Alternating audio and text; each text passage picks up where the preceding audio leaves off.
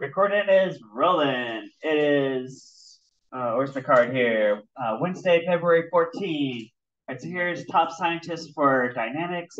Awesome job. If you are on that list right there, top scientist.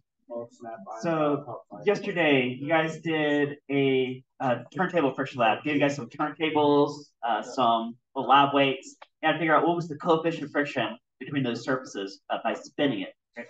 And your tools were uh, ruler and a stopwatch. Right? So you guys have that out. We're gonna do AP score. You guys got colored pencils on your desk. Right? Then I have some other FRQs lined up here. I'll give you guys after that. Oh, and what are you guys gonna bring tomorrow? Bring class tomorrow? Laptop. Yeah. So I'll open a multiple choice set of multiple choice questions. Right. They're gonna be about universal gravitation and orbits. Right. That's the other kind of half of this unit. Right? And then we'll go over the answers to those on Friday, right? And that'll round out the week. Then we're going to a 3-day weekend, right? 3 day. Well, you guys are. Right? All right. So, all right. About halfway through the day yesterday, I threw this page at you guys. Right? So this is kind of what I give my honor students, right? Or so hopefully you were able to figure this out from scratch, right? So all you had was a blank piece of paper. You had to figure out the whole thing. How am I going to fix that? Right? Right. But this is maybe a little more like a guided version of this, right? And had students that said, "Oh yeah, created tables that looked kind of like this, so they would be on the right track." So one of the first things I do is draw a free body diagram on, say, like this mass on this turntable surface, right? So free body diagram. If this was an actual free response question on the AP exam, almost for certain that would be 1, 2, 3 points right there. Right? They would ask you to do that. Right? So we got the weight down, we got the normal force up. Now on the horizontal surface, those are balanced out, right? And then there's a friction force. And if you draw it correctly, it's pointed towards the center because centripetal force, like a center seeking force. Well, I shouldn't call it centripetal force. I should call it a friction force that's acting as a centripetal force, right? But you're going to label it friction force, right? Don't, guys, are you ever going to label a force F sub C centripetal force? No, right? You always label it one of your conventional forces. And sometimes a force or sometimes a combination of forces will act as a centripetal force, holding something in a circular pattern, right? Something like this. Right, so I've got different trials going on. You'd want to keep track of gravity field. Now here I have it in centimeters per second squared. That's like 980. That's going to factor into the answer. If you take this whole system to different planets or take it to the moon, then spin at different rates actually to break that friction. Right? Does that matter? Right? What's this radial distance? Right? Okay, that's what the ruler was for. Right? Something to do with like how far did it rotate? I thought about like adding to list that supplies a protractor. I thought, well, okay, you could maybe just count the number of revolutions and convert that to radians, right? You could kind of make a case for having a protractor as a tool, like how far did it turn and how much time. Notice I got 3 boxes here. Maybe that was a huge hint for you guys. Always here, guys, what's here? Right? You guys know that one of your AP points is always for this type of response. It's always going to be multiple trials, right? So there's a huge hint right there. Then take an average. Right? You get omega and go velocity radians per second, how far it turned, how much time. And remember, it's got to be in radians, right? Maybe it's easy to count number of revolutions, but it put a little conversion here. Right? There's 2 pi radians in a revolution. Right? Even before I handed you guys this page, I was walking around and listening, and some of you guys were saying that. Somebody said, how many radians in revolution? I think it's like 2 pi. Right? So yeah, so that would have been useful, right? Right? And then finally, how do you get coefficient of friction? Now, part of the section that we're going to score, right? It's like 5-part write-up I have you guys do is analysis. And this is mostly what I'm looking for analysis, right? How do you derive what is the coefficient of friction based on like angular velocity, right? How fast it's rotating, radius, how far is this mass from this central axis, right? And also gravity field matters too, okay? Right? And the answer is kind of right there, right? All right. All right, so you guys ready to score this? All right, so I came with the rubric that I think is pretty close to what AP would come up with. This is out of 12 points. You guys ready to score yourselves? Score yourselves? All right, so 5-part. First part is the question, which I gave you guys the question. What's the coefficient of static friction between the live weight and the surface of the turntable? All right. Measuring tools. I also gave you this, so everybody 1, 2 points. Should be like 3 bingo points right there. Ruler stopwatch. Right, you guys got those? Right. Maybe kind of make a case for other measuring tools too, but those are the really important ones. Okay. All right. All right. Procedure. So tell you guys procedure. AP is usually looking for somewhere between like 5 and 7 steps. I have 6 steps here. Let's go 1 point each. Right? Now, also like throughout the day too, my other class and you guys, right? might have slightly different procedures. So I want to touch on that too. But here's what I came up with the other night. So one point for briefly describing a setup. Right? Place a lab weight of known mass on a horizontal surface of a turntable. Boom. There's the entire setup. Right? Right. So if you describe some kind of setup, or what, if you drew a diagram, go ahead and give yourself the point for that too. Okay. Right. You're allowed to draw a diagram, and if you're a good artist, right? Give that point. All right. You guys know the procedure. You have to mention what you used each measuring tool to measure. So use the ruler to measure the radial distance of the lab weight from the axis of rotation. Right. There may be just slightly different ways to word that, but you'd have to get that measurement. Right. That's going to be R. Just give yourself a point for that. Right. Oh. All right. Next up, I have a kind of a procedural point, like speed up the rotation of the turntable until the lab weight breaks friction and slides off. Right. Now, I think Nathan, I think you told me you had an alternate version. What did you say you did? We used different radius points and we spun it at a constant speed using the stopwatch to keep track of the contributions. And then we just moved it further and further out. Okay. Yeah. So you guys got that. Let's say that too. I think that would cover this point. It's a different method, but what he's saying he did is Nathan and his team, they kept a constant angular velocity. They just changed the radius until they found a point that it slipped off, right? So yeah, I think that would work as an alternative. Yeah, I would give you credit for that. That would kind of cover this point. Okay, it's a little bit different way. Right. Then next point. Okay, now here's you might have slightly different versions of this. All right, so use your best judgment, saying, okay, does this kind of fit the right? Somehow you use stopwatch to measure time. Now, what I said I would do is I would maintain a constant angular velocity of the turntable at that moment, right? Now, you'd have to hand power this, so maybe it won't be exact, but right? And then use the stopwatch to measure, so like, the time for 5 revolutions, okay? So it's really specific. You don't have to have 5 revolutions specifically, right? But you need to say, like, how far did you turn it, right? Could make a case for a protractor in this step, maybe something like that, but I'm just going to count like 5 revolutions, some revolutions, how much time, right?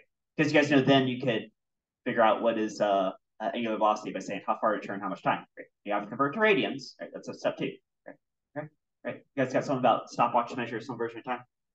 Okay. Now here's where I want to mention too. Did anybody? I know my later class, somebody had the procedure to, at the moment that broke friction, they took their hand off and they let it slow to a stop and they timed that. Did anybody do that? Anybody do that?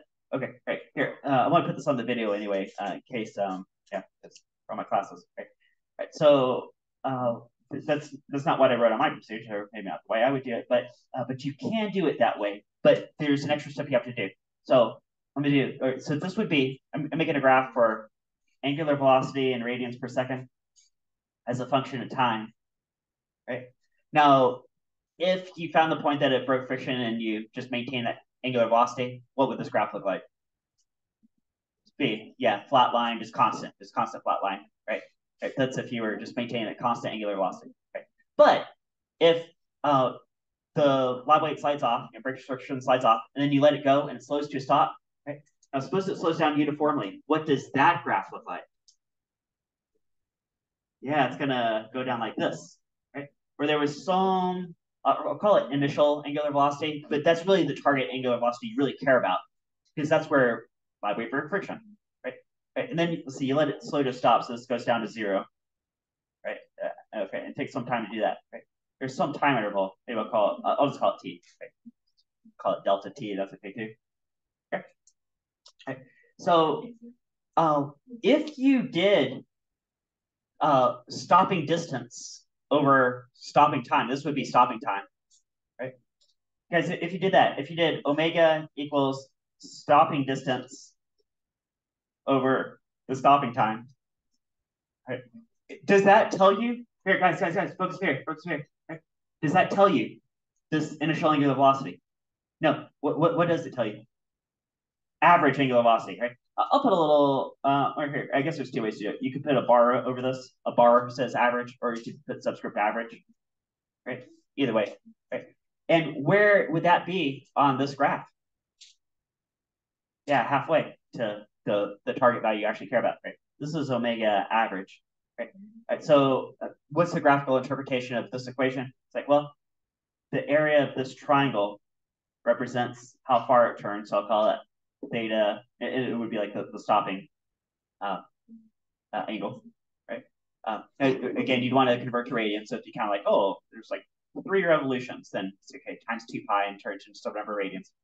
Okay, divide by time. Right? But then, yeah, the target angular velocity that you'd care about would actually be 2 times that average angular velocity, right? So 2 times. Okay. Oh, yeah. Yeah, good. Okay. All right. So then, here, I should draw a picture like this. Right? There was a similar scenario you guys ran into, possibly. Do you guys remember the collision carts lab? Collision carts, right? So you had to figure out. You guys were doing a conservation of momentum lab, saying like, and how do you get that? Well, mass times velocity. You had to know what were the velocities of carts before and after the collision. Now you could use the speed gates. That's probably the most straightforward way to do it. If you just had a meter stick and a stopwatch, um, I forget if you guys did this, or I've seen students do this in the past. They'll let the car roll to a stop. If that happens, it's really similar scenario, right? The vertical axis is different. It's just okay, but besides that, it's a similar looking graph, and you also have to stopping distance over stopping time. You have to double that again to get the exact post collision velocity. Okay? Right. Anyway, nobody here quite did exactly that, which is fine. I didn't either, but if you did, then think those little details. That's how that would work out. All right, so you guys good so far? All right. So we got radial distance, we got time. Multiple trials. Right? Repeat 3 times and find an average value in order to reduce experimental error. Right. So, guys, do you have something about multiple trials? Because that's always going to be a point on this free response question. You're going to get an experimental design question. You're going to have to write a procedure. And one of the points is always multiple trials to reduce experimental error. Okay. And then I went ahead and threw it in a procedure. You may put this in analysis. That's okay if you did. How are you going to figure out what is angular velocity? Right. So that's angular distance over time. Right. Now you could do rotations over however much time. Right. But if you want it in radians per second, right, which is mathematically the better way to have it, you have to take the number of revolutions and multiply by 2 pi. Right. So if I did right. If I'm following my exact procedure, if I'm saying, okay, let's do time for 5 revolutions, then that's where the 2 pi times 5s come from. That's how many radians it would have turned. Okay. And then divide by the time to do that, that gives me radians per second. Angular velocity in radians per second. Okay. All right, you guys good so far? You guys good? All right. Analysis. All right, so what I'm counting for analysis is how do you crunch all this data to figure out what is coefficient of friction? Coefficient of static friction, it would be, right? Right, so give yourself a point for this setup. This is the framework that you're going to solve this. Right? The centripetal force is provided by the friction force. If you have some version of that on your paper, that's a point. Okay. Then I've got some middle steps. So I did some substitutions. Right. Now here I substituted in m omega squared times r for centripetal force. I could see some students. I don't know if anybody in this class did, but I know my other class there showed me they did mv squared over r. Right. Now if you did that, you have to do the extra substitution of v is equal to omega times r. Okay, that's being squared. Okay, so it's like an extra little step, right? Right. Then we got normal force is equivalent to the weight, so I did that substitution right there. Boom. Right, so for all these middle steps, right, if you got like some middle steps algebra that's getting you towards the answer, let's go ahead and call that a point. Okay. And then let's say 1 point for the correct answer. If you didn't solve in terms of data numbers, that's okay too, right? If you don't have variables, if you have actual numbers that you plugged in, that's okay. Go ahead and give yourself full credit, right? I'm just showing variables here, right? Regardless of how you do it, you should end up with this at the end, some version of that. And then finally, the last point, this is point number 12 for a correct conclusion. Coefficient of static friction is equal to, right? You're just looking for a number. Guys, what are the units on coefficient of friction? Yeah, there are no units, right? Or you can make a case for like newtons per newton, right, which just cancels out anyway. Right? Guys, what's kind of a reasonable ballpark of values for coefficient of friction? Like if you got 0.7, does that sound pretty reasonable? Yeah, I think that sounds pretty good, right? Yeah, it's kind of on the higher end, but I could believe that, right? If you got like 0.5, 0.3, those are all really good values. So somewhere, right? Usually you're looking for somewhere between like 0.1 and 0.8, maybe somewhere there. you got something bigger than that, that's okay. Right. Right. All right. So you guys got yourselves scored out 12. Scored out 12. All right. So just before you walk out of class, turn that in the grade tray, and I'll give you guys lab credit for that. All right. Next on my agenda, let's do. All right.